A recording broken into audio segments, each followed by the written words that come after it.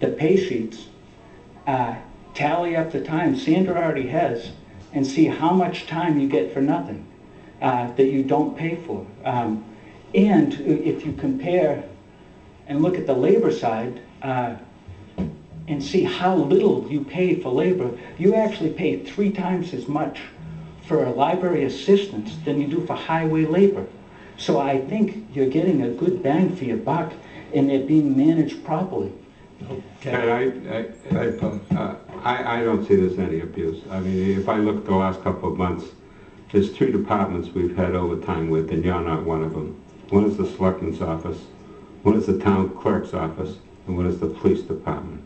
It has not been the highway department that I've noticed. Well, I beg to differ with you, if I may, because if you look at the sheets, you'll find it was 4 hours this week, there was overtime last week, and there was overtime the week before that. I know you looked at those, so and there was a week. I don't doubt that. Well, you can go look at the sheets, because I do.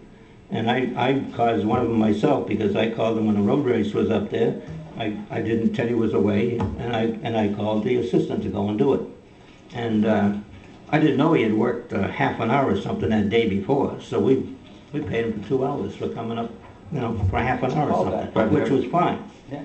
Has he ever been over budget, though? I don't care if he's been over budget. We're complaining about people getting paid for doing stuff that they don't do. And I don't care if it's Teddy or anybody else, and you know that I have complained about it.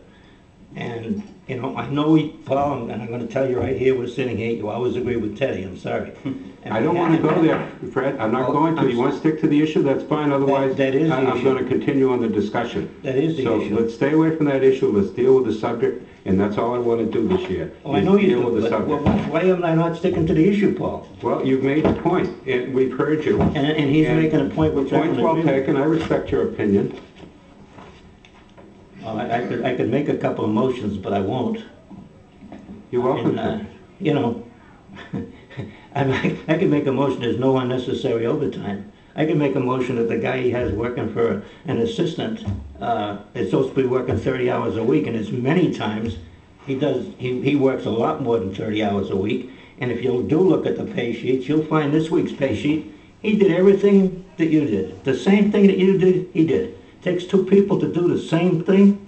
I don't micromanage any of the department. No, you don't micromanage because you don't care, like I said. No, it's not. And I'd love Don't make an assumption. to I don't care. reply when it comes to doing a townwide survey.